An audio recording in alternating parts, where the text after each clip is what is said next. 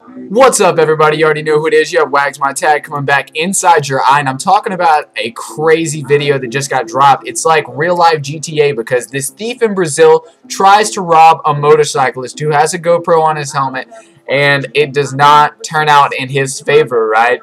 This is Brazil, so, you know, anything could happen. It starts off, you know, they're just riding along for about a minute. He stops at a yield spot, so he's waiting, looking. Two guys pull up on a motorcycle.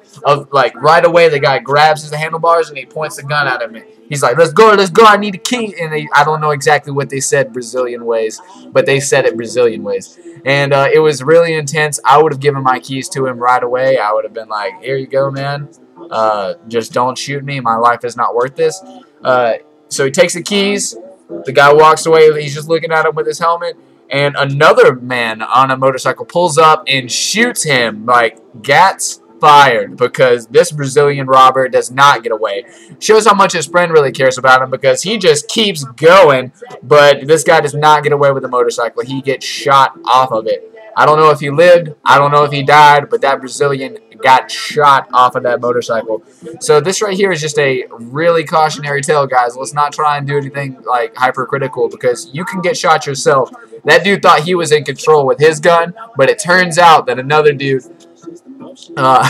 was in control of the situation. It just really goes to show that, you know, some people say we don't need our guns. Well, this video is a perfect example of how a gun was used in an improper way and how it was used in a proper way. Like, if that guy pulls a gun on another person with intent, you know, and maybe to even shoot him, he could have messed up and killed the guy on the bike. But he wasn't thinking about that. He just wanted to steal a bike.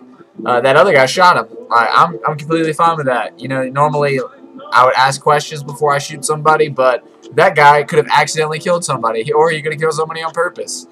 Retribution was served. So I'm gonna have the link to the video in the comments. You guys can check it out. It's gonna be awesome. Like, you guys will think it's crazy. It's only a minute and 20 seconds long, so it's definitely worth your time to see some real life Grand Theft Auto go down. So guys, if you like this video, you guys, you can get back at it. Rate, comment, subscribe for the best on the internet, because this is where it's at. Guys, keep it easy.